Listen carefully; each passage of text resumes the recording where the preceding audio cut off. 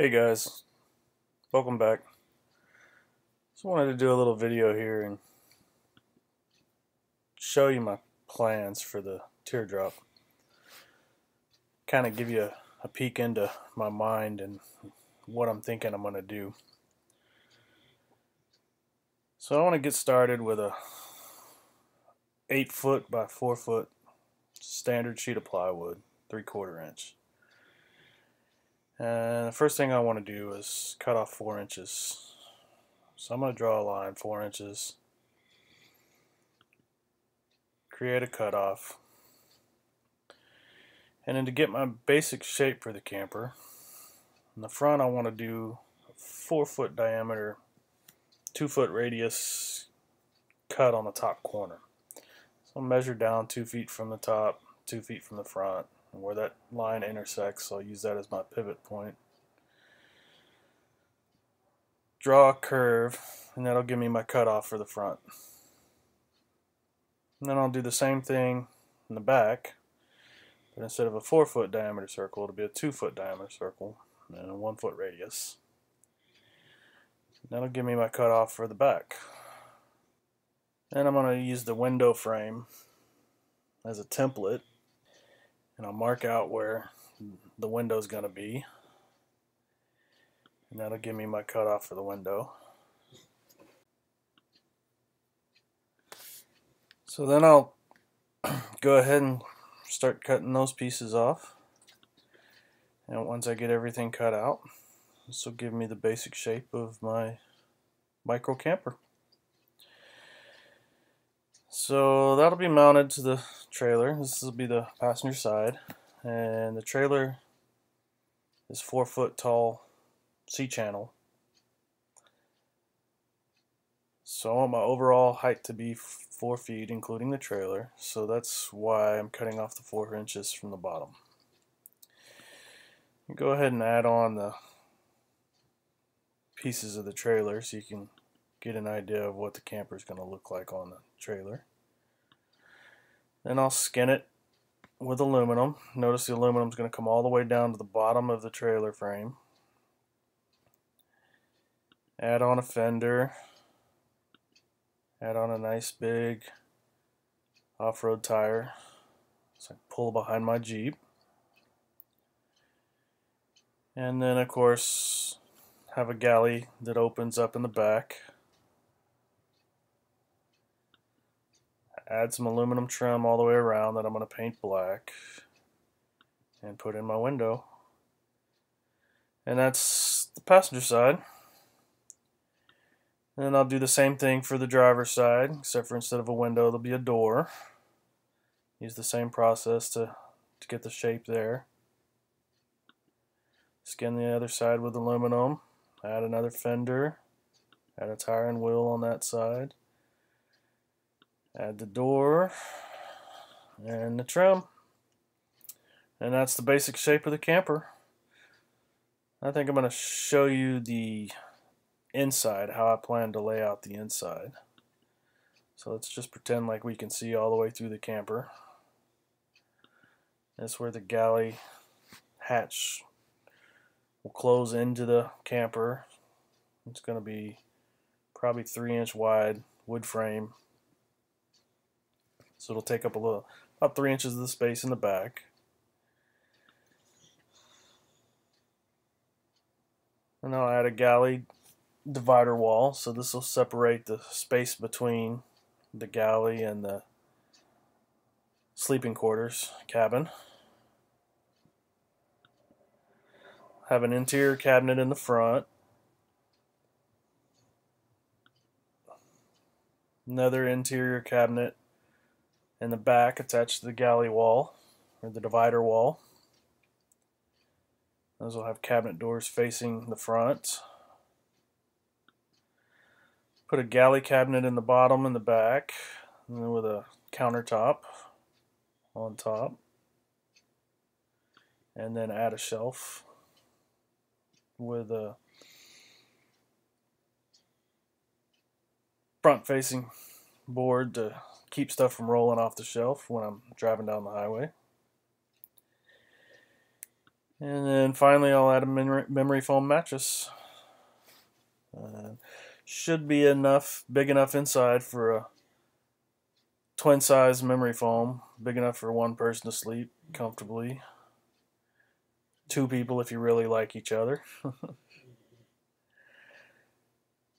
And that'll be it. That's the basic design. Of course, there'll be some lighting inside and wiring and all that, but this is just to give you a basic idea of the camper. So that's what it's going to look like. Now, just for fun, I want to show you some of the add-ons and features that the camper will have eventually.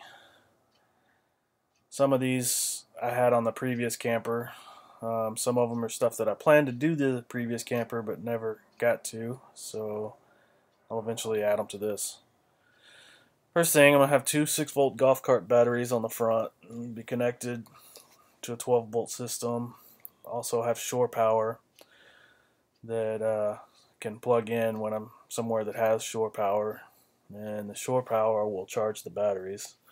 Also be able to hook up a little 100-watt flexible solar panel that I have if I'm not on shore power to help keep the batteries charged. I want to add a rooftop air conditioner. So I know a lot of people use either no AC or they use those Climate Ride ACs, the hoses that they have to connect when they get there, or a window unit. And I like the idea of just having a normal RV rooftop air conditioner. I know it's probably more than this thing needs, but I think it'll be a lot easier and less hassle. I'm already going to have the cutout on top where when the previous camper I had a fantastic vent fan. So I think I'm going to put the fantastic vent fan on it to start with and then eventually add a rooftop air conditioner. Also want to do a roof rack so I can carry things like kayaks and extra supplies and whatever else I decide I want to add or take along that won't fit in the tow vehicle, and possibly add an awning that I can attach to the roof rack. I'd like to have propane cylinder that I can mount for a propane cylinder. I use propane lanterns and Coleman stove when I go camping a lot, so I kind of like to have a place to carry some extra propane without having to take up space inside the camper or in the tow vehicle. So I'd like to do that. I want to have a mount for a fuel can, jerry can for fuel, for case I'm ever out somewhere where I'm out away from everything for a day or two. I want to make sure I'm gonna have plenty of fuel. So I'd like to have a mount for that. Also a mount for extra water, be able to make sure that I have plenty of water to drink if I'm out and away from everything for a few days. As I'm finally gonna have a mount for a extra spare.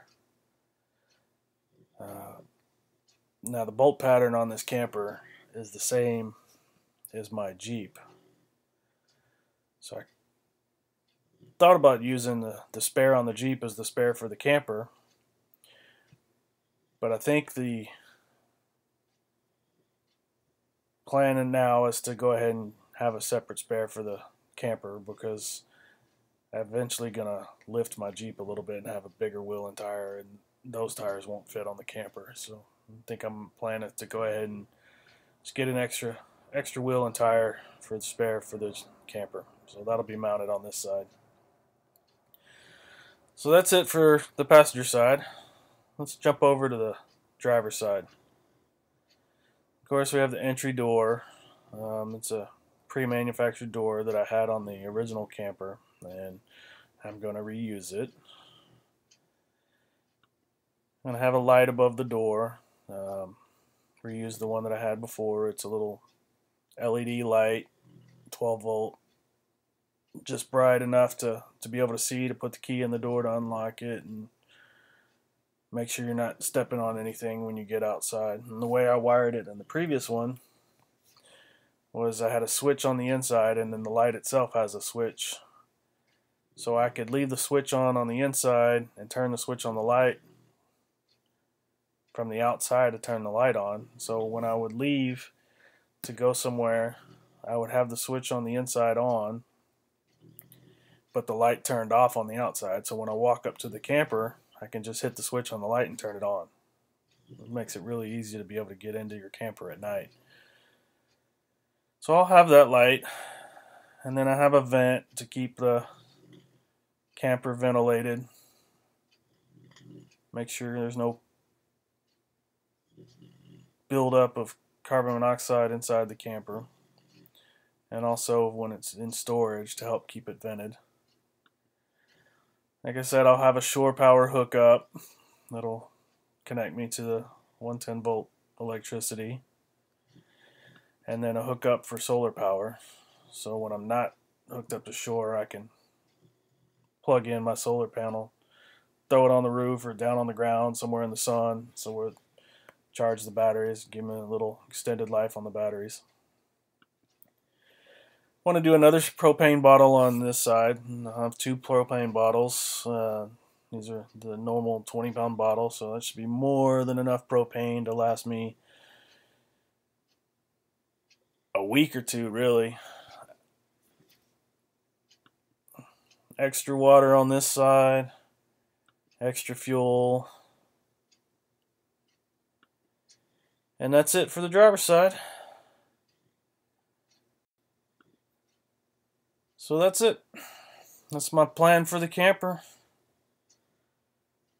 Now I just got to finish building it. If you like this, like what I'm doing, want to see me finish it, go ahead and hit subscribe, hit like, share, leave a comment, tell me what you think, any suggestions you have. I appreciate you watching. See you next time.